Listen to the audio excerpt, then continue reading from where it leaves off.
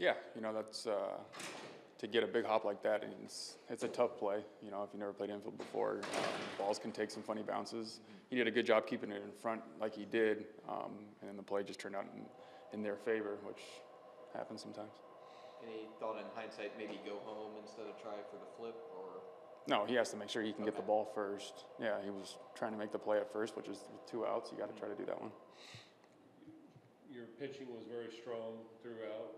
Can you start with Logan and what you felt like he did as a starter today? He's competed all year, just like he did today. Gets ahead and strike one, like we tell him to do all the time. And his curveball was working. He kept these guys off balance, used his defense like these pitchers should, and he's been steady all year. He's been doing a good job for a young man like that to go out there and compete every single day. It's impressive.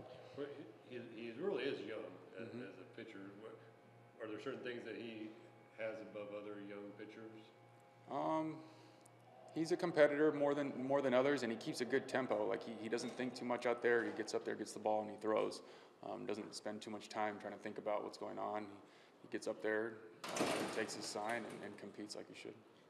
What do you guys need to do in order to fix this offense right now? Obviously, the bat's been struggling last week, 4 times shutout in the last 8 games. What do you guys need to do to fix things right now? Just compete.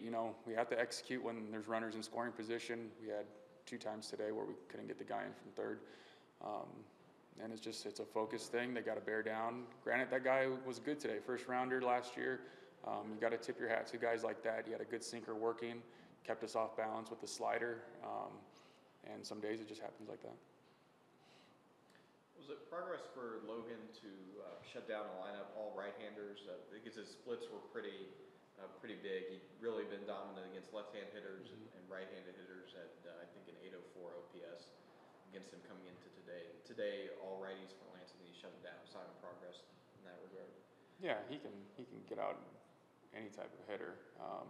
We don't really look at that too much. He has maybe different splits lefty and righty, but if he's going to move up and get to the big leagues, you got to be able to get out both guys. And yeah, it's good to see. Anytime a guy can compete like that against a right-handed lineup, like I said, especially being so young, it's impressive.